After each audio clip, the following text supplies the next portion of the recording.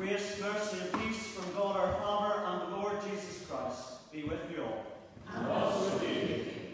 We continue standing as we sing hymn number 13, God Moves in a Mysterious Way.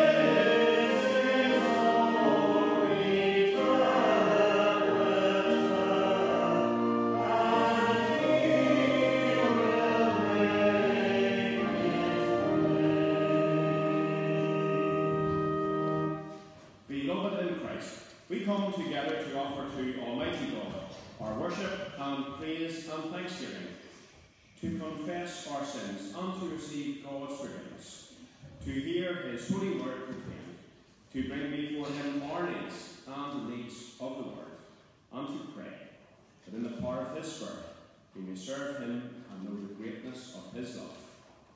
Let us therefore kneel and confess our sins to God our Father.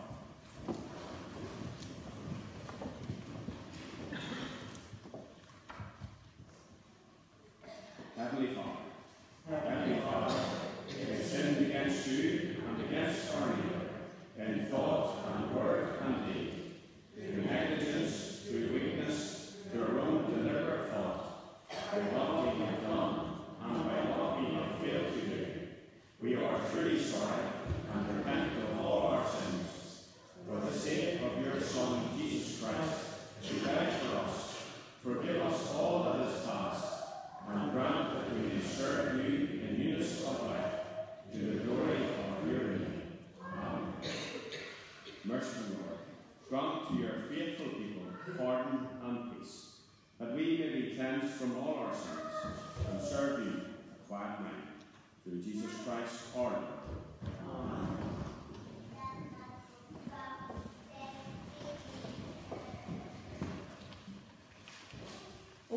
open our lips. And our mouth will proclaim your praise. O God, make speak to save us. O Lord, make haste to help us. Glory to the Father, and to the Son, and to the Holy Spirit. As it was in the beginning, is now, and shall be forever.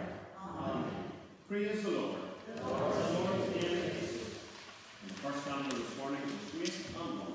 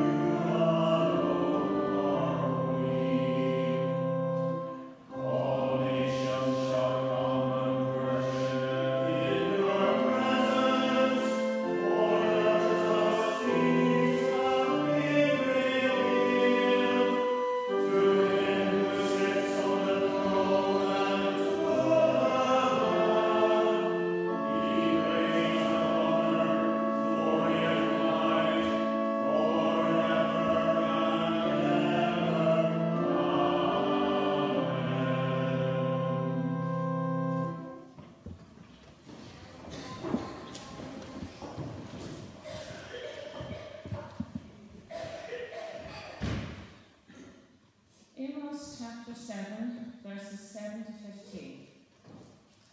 This is what the Lord showed me. The Lord was standing beside a wall built with a plumb line in his hand. And the Lord said to me, Amos, what do you see? And I said, a plumb line. Then the Lord said, see, I am setting a plumb line in the midst of my people Israel. I will never again pass them by. The high places of Isaac shall be made desolate, and the sanctuaries of Israel shall be laid waste. And I will rise against the house of Jeroboam with the sword. Then Amaziah, the priest of Bethel, sent to King Jeroboam of Israel, saying, Amos has conspired against you in the very centre of the house of Israel. The land is not able to bear all his words. For thus Amos has said, Jeroboam shall die by the sword, and Israel must go into exile away from his land. And Amaziah said to Amos, O seer, go, flee away to the land of Judah. Earn your bread there, and prophesy there, but never again prophesy at Bethel, for it is the king's sanctuary, and it is the temple of the kingdom. Then Amos answered Amaziah, I am no prophet nor a prophet's son, but I am a herdsman and a dresser of sycamore trees. And the Lord took me from following the flock, and the Lord said to me, Go, prophesy to my people Israel. This is the word of the Lord. Thanks be to God. Psalm this morning is Psalm 85, verses 8 to 13, which you say in half verse. I will listen to what the Lord God will say. For he shall speak peace to his people and to the faithful, that they turn not again to God. Truly, his salvation is near to those who fear him. That his glory be found in our hand. Mercy and truth are met together. Righteousness and peace are kissed each other. Truth shall spring up from the earth, And righteousness will down from heaven. The Lord will indeed give all that is good. And our land will yield his increase. Righteousness shall go before him. And direct his steps in the way. Glory to the Father, and to the Son, and to the Holy Spirit. As it was in the beginning, is now, and shall be forever. Amen. Reading from Mark chapter 6. King Herod heard of Jesus' disciples casting out demons and anointing with oil many who were sick and curing them, for Jesus' name had become known. Some were saying, John the Baptizer has been raised from the dead, and for this reason the powers are in him. But others said, it is Elijah. And others said, it is a prophet, like one of the prophets of old. But when Herod heard, he said, John, whom I beheaded, has been raised. For Herod himself had sent men who arrested John, bound him, and put him in prison on the account of Herodias, his brother Philip's wife, because Herod had married her. For John had been telling her, it is not lawful for you to have your brother's wife. And Herodias had a grudge against him, and wanted to kill him. But she could not, for Herod feared John, knowing that he was a righteous and holy man, and he protected him. When he heard him, he was greatly perplexed, and yet he led to listen to him. But an opportunity came, when Herod on his birthday gave a banquet for his courtiers and officers and for the leaders of Galilee. When his daughter Herodias came in and danced, she pleased Herod and his guests, and the king said to the girl, ask me for whatever you wish, and I will give it. And he solemnly swore to her, whatever you ask me, I will give you, even half of my kingdom. She went out and said to her mother, what should I ask for? She replied, the head of John the Baptizer. Immediately she rushed back to the king and requested, I want you to give me at once the head of John the Baptist on a platter. The king was deeply grieved, yet out of regard for his oaths and for the guests, he did not want to refuse her. Immediately the king sent a soldier of the guard with orders to bring John's head. He went and beheaded him in the prison, brought his head on a platter, and gave it to the girl. Then the girl gave it to her mother. When his disciples heard about it, they came back and took his body and laid it in a tomb. This is the word of the Lord. Thanks be to God. We now stand and sing hymn from Thanks and Praise number 28, Come, Thou Fount of Every Blessing.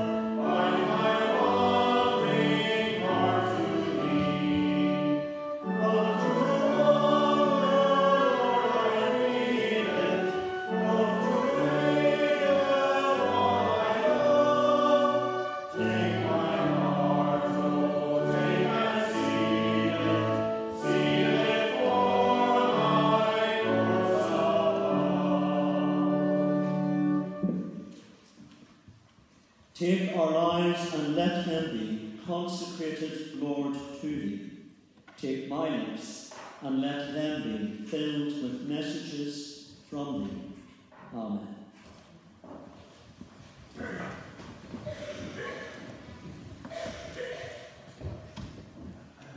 start with a question again this morning.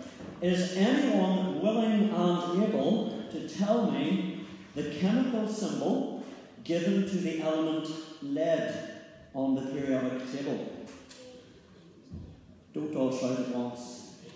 PB, excellent, well done.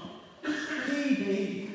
So lead is one of those elements on the periodic table whose symbol has absolutely nothing to do with the English name for the element.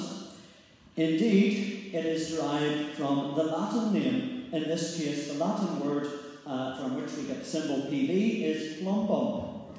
Other examples include K, the symbol for potassium, from the Latin word kalium, and Hg, the symbol for mercury, from the Latin word hydrogerin, meaning liquid silver. Lead was used in Roman times to make pipes to carry water, before it was known that it is toxic. And indeed we see plumbum, the Latin word, still present in English words today. Think of plumber, plumbing, those are all derived from the Latin plumbum.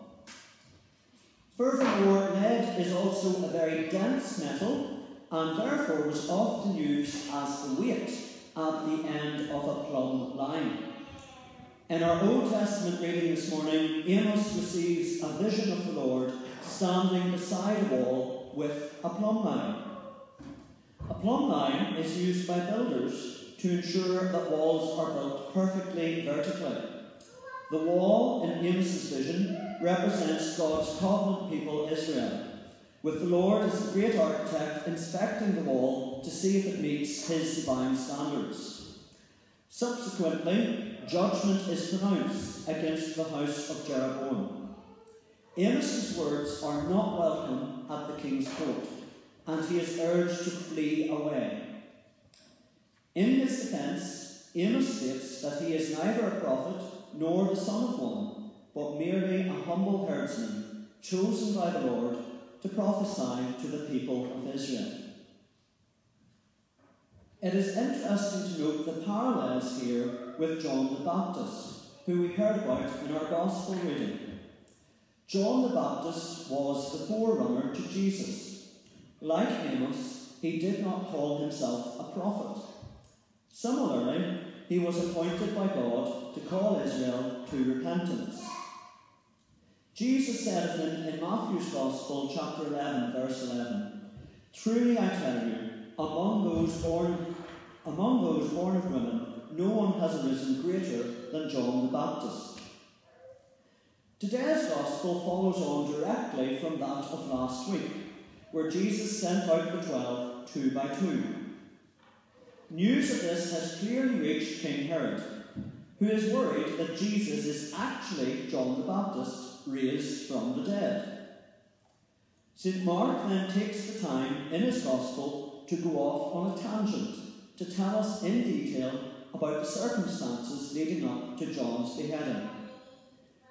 Our question this morning, therefore, is what can we learn from this sorry tale?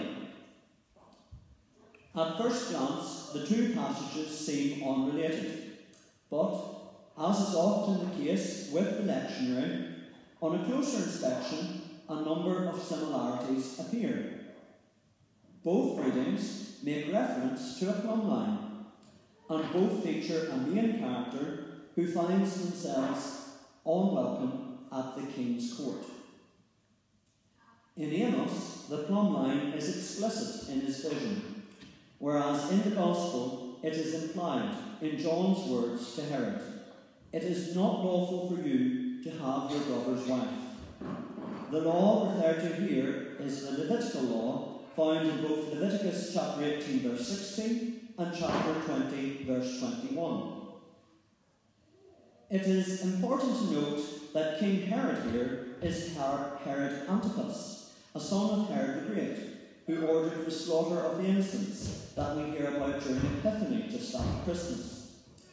Antipas was otherwise known as King Herod or Herod the Tetrarch, meaning he was one of 4 rulers of what had been his father's kingdom. This is the same King Herod to whom Pilate had Jesus sent just prior to his crucifixion.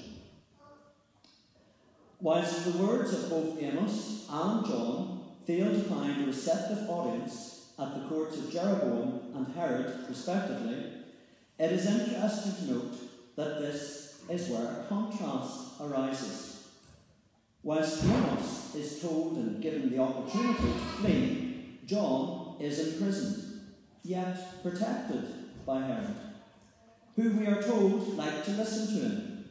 So, for an undisclosed period of time, John is safe from the wrath of Herodias, albeit in the desert fortress palace complex at Machaerus, which is to the east of the Dead Sea, in what is modern-day Jordan.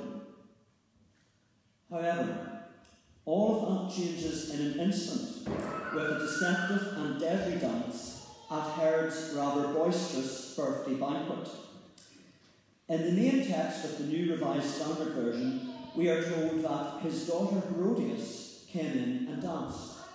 However, a footnote records that variants of the Greek text may be translated as the daughter of Herodias herself. Indeed, this would seem to be confirmed by St. Matthew's account in his Gospel, chapter 14, verse 6. Normally, this type of dance would have been performed by the professional court dancers known as the hetairai. Therefore, it would have been quite the scandal for a woman of rank, such as the daughter of Herodias, to dance in this fashion. Scandal or not, the Gospel account tells us that her dancing pleased Herod and his guests. His guard down, Herod offers her anything, up to half his kingdom. When her daughter momentarily leaves the banquet to consult with her as to what she ought to request, Herodias seizes her moment to be done with John the Baptist once and for all. Adding insult to injury, John's head is to be served on a platter. One can imagine that Herod sobered up almost instantly at this point. We are told that the king was deeply grieved. The request genuinely pained him. The only other place where the same Greek term is used in the New Testament for deeply grieved is also in St. Mark's Gospel, but later in chapter 14, verse 34, where we are told that Jesus is deeply grieved whilst praying in the Garden of Gethsemane. However, despite his deep grief and distress, Herod had an oath to keep, and an audience in front of which he no doubt felt that he had to save face.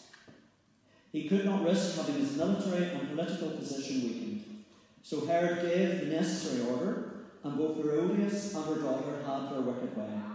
John the Baptist, an innocent man who had simply held the plumb line of God's divine standards up to Herod and his wife, was murdered. What a tragedy. For a few brief moments, a glimmer of light, albeit in the form of deep grief, had dawned on Herod's conscience. Yet he quickly had extinguished it, because he feared what others would think of him.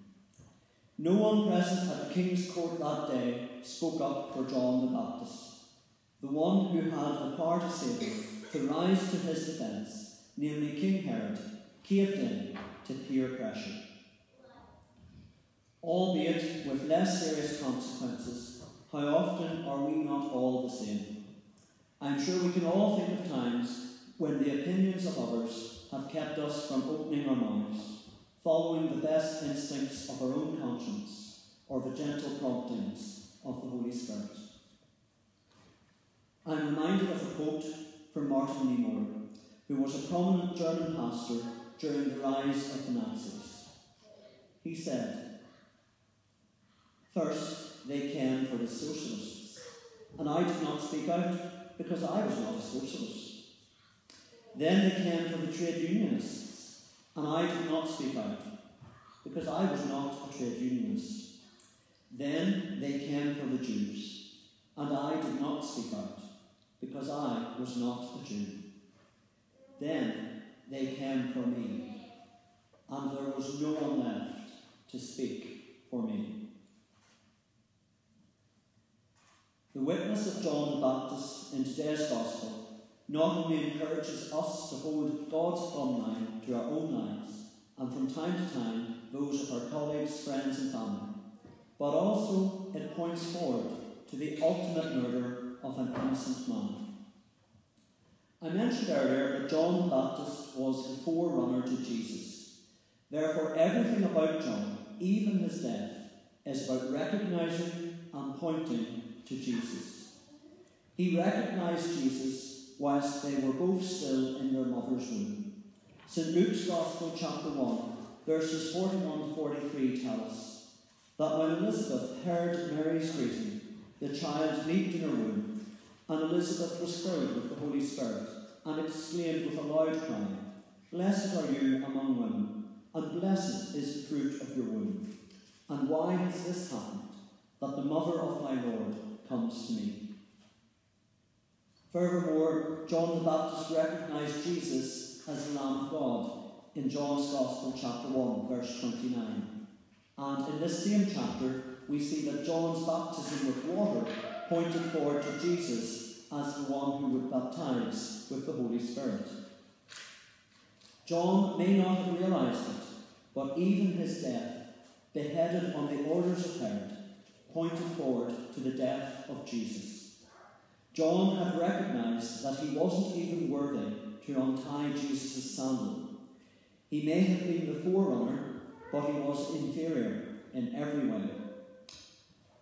Whilst both the intentional killings of John and Jesus were an affront to justice, at least John was spared the humiliations of the kangaroo court and scourging that Jesus was subjected to prior to the prolonged agony of crucifixion.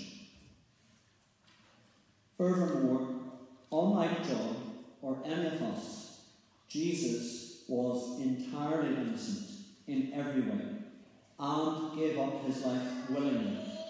So it was more than murder, it was a perfect sacrifice. By his sacrifice, we are enabled to receive forgiveness for all our failings, even when we fail to speak up for or come to the aid of others. In the name of God, who is Father, Son, and Holy Spirit. Amen.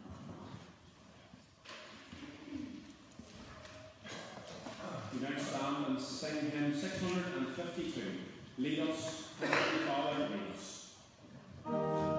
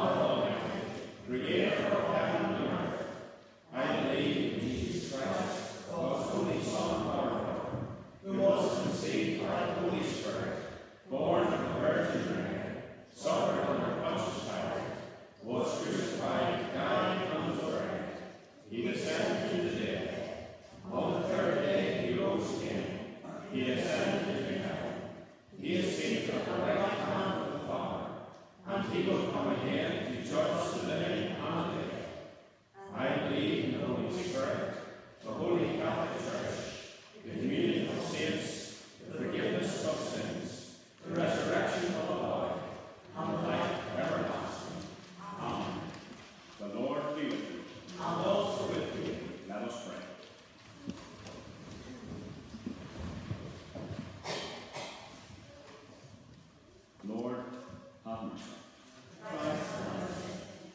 Lord, have mercy. Our Father, who art in heaven, hallowed be thy name. Thy kingdom come, thy will be done on earth as it is in heaven. Give us this day our daily bread, and forgive us our trespasses, as we forgive those who trespass against us. And lead us not into temptation, but deliver us from evil. For thine is the kingdom, the power, and the glory, forever and ever. Amen. Show us your mercy, O Lord, And grant us your salvation. O Lord, save the King. And grant his government wisdom. Let your ministers be clothed with righteousness. And let your servants shout for joy. O Lord, save your people. And bless those whom you have chosen. Give peace in our time, O Lord. And let your glory be over all the earth. O God, may clean our hearts within us. And renew us by your Holy Spirit. And in the words of the collect of the day, Lord of all power and might, the author and giver of all good things, graft in our hearts the love of your name. Increase in us true religion. Nourish us with all goodness. And of your great mercy, keep us in the same. Through Jesus Christ our Lord. Amen. And we join together in two of the morning calls. O God, the author of peace and lover of comfort, to know you is eternal life, and to serve you is perfect freedom. Defend us in all assaults of our enemies, that we, surely trusting in your protection, may not fear the power of any adversaries. Through Jesus Christ our Lord. Amen. O Lord, our heavenly Father, almighty and living God, we give you thanks for bringing us safely to this day. Keep us from falling into sin or running into danger, and in all things guide us to know and do your will. Through Jesus Christ our Lord. Amen. In our prayers, we reflect on the example of Amos and John the Baptist from our readings, and what their example says to us as disciples of Christ today in Castle Coffin. Almighty God, as the Church is called to be your messenger on earth and the channel of your grace, keep it faithful in service of the gospel. Inspire and strengthen it to speak out against evil in the world today, and in speaking out, defend the Church in times of adversity. Be merciful to those who are persecuted. Protect our fellow Christians who suffer imprisonment or torture because of their witness to truth and righteousness in the service of your kingdom. We pray for all who have been called to lead the Church in our time and in this place, for Archbishop John and for Peter. We pray for those who, like Amos, have heard, listened, and obeyed your call, and are on that journey of service. And we pray especially for Ashley and James. Give them, and all who minister in your Church, a deepening assurance of your call. Guide and protect them when they face difficult challenges, and may the power of the Holy Spirit enable them to accomplish all that you would have them to do. Lord, in your mercy. God of all authority, we pray for our world and family of nations. Guide those in authority to use their power for good, so that the innocent will not suffer in the unrest and violence of these times. We pray for all those in positions of power across the world, and locally we pray especially for those who have been recently elected as MPs. Shield them from temptations of easy speech, from intolerance or party strife. Surround them with good counsel. Give them wisdom of mind and strength of character to put loyalty to what is right above loyalty to the party or what is popular, so that they may serve with honour, to promote, sustain and improve the welfare of all under their care, so that your kingdom may be seen here on earth.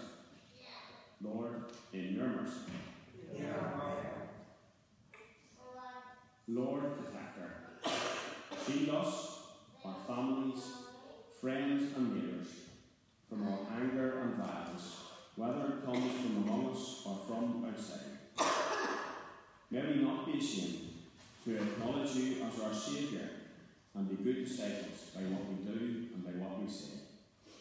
May we learn to love and honour all your children, so that peace and goodwill are the hallmarks of this community, reflecting your love for us. And we pray for all in this community who are considering taking further steps in their discipleship.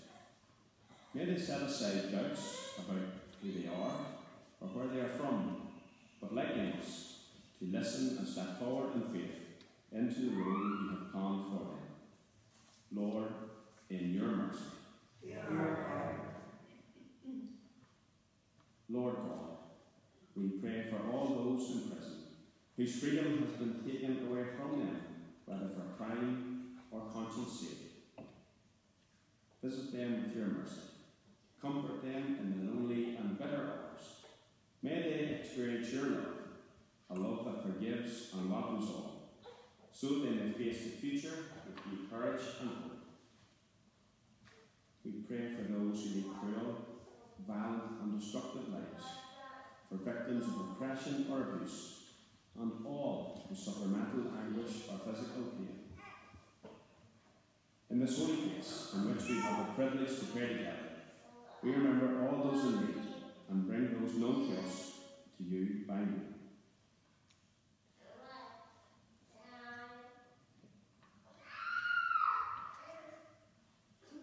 Loving God, grant them healing, if that may be, peace and joy, that they may know that you are with them, that they are safe, and nothing can take them from the strong and loving hands of their Heavenly Father. Lord, in your mercy. As we remember the death of John the Baptist, we pray for all who have died valiantly and alone, granting the peace that was denied them in their final moments on this earth, and bring them to the joy of your heavenly kingdom. And as disciples of Christ, imperfect and unworthy in so many ways, let us all join together in the words of the grace. The grace of our Lord Jesus Christ, the love of God, and the fellowship of the Holy Spirit be with us all evermore. Amen.